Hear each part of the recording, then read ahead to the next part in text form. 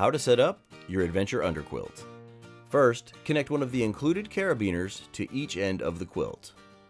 Both ends have shock cords that form two loops. Clip one carabiner to both of the loops on one end of the quilt and repeat on the other end with a second carabiner. Next, locate the head end of the quilt. It's the end with the Go Outfitters logo. Clip the head end carabiner to the hammock suspension on the head end of your hammock. Then connect the foot end. Only clip the carabiner to one strand of the suspension loop to prevent the carabiner from sliding over the end of the hammock. Tighten up the quilt suspension by pulling the ends of the shock cords through the line locks. When the hammock is empty, the quilt should be lifting the hammock up. It's important that the shock cords are tight enough to keep the quilt pulled up against your body when you're in the hammock. The shock cords are extra long to make sure they'll work with any hammock. After your setup is perfect, you can trim the excess off the shock cords.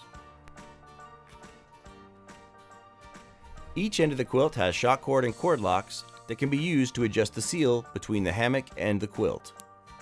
It helps to have someone adjust these while you're in the hammock. When you're in the hammock and your legs are straight, the heels of your feet should be located here. This ensures that the quilt will be in contact with your whole body. You can change positions after you know it's set up correctly. When the quilt is hanging, you can slide it toward the head end or foot end by pulling the quilt in the desired direction. The shock cord will slide through the sewn channels and the quilt will stay where you leave it.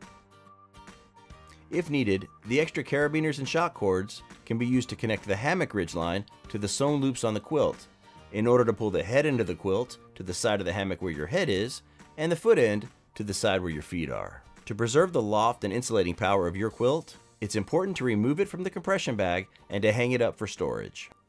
Storing it loosely in a laundry bag is another good option.